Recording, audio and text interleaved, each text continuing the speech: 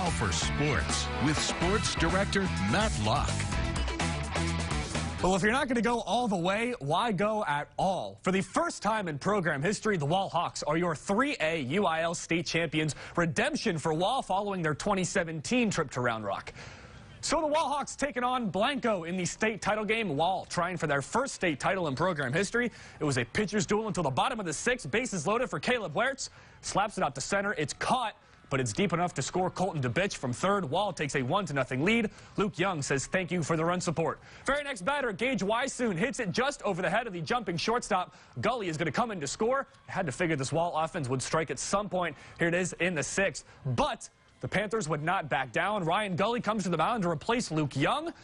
Blanco attempted the comeback. Jackson Hunter, a sacrifice fly to left. That's going to score Ty Atkinson from third. Panthers are within one. One out left for Wall. Gully is going to get the strikeout, and it's time for the dog pile. The Hawks are the Class 3A state champions for the first time in program history. They defeat Blanco 2-1. Luke Young is your championship game MVP. Our Ryan Reynolds was there to wrap it all up.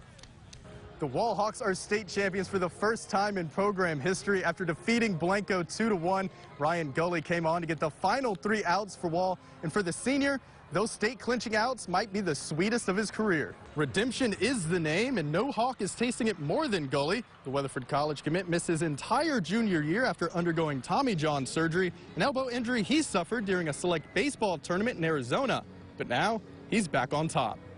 I got injured in the off season, had to skip an entire year, and just being able to be back here is it's an outstanding feeling. And on top of that, getting to make the final out is just a cherry on top. When Coach Neers called me to pitch, I just didn't think of anything too much. I just tried to relax and do what I know how to do best, and just stay comfortable and get the final 3 outs.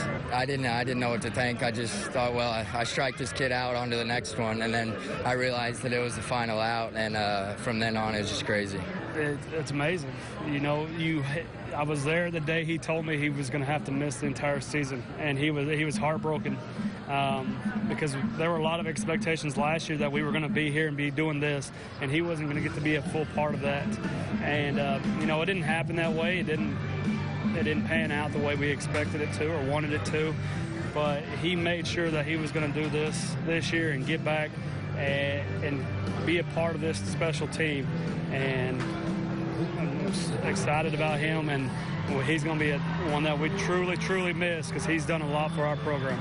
So things coming full circle for Ryan Gully here in Round Rock. He struck out 15 batters in Wall's first state appearance in 2017.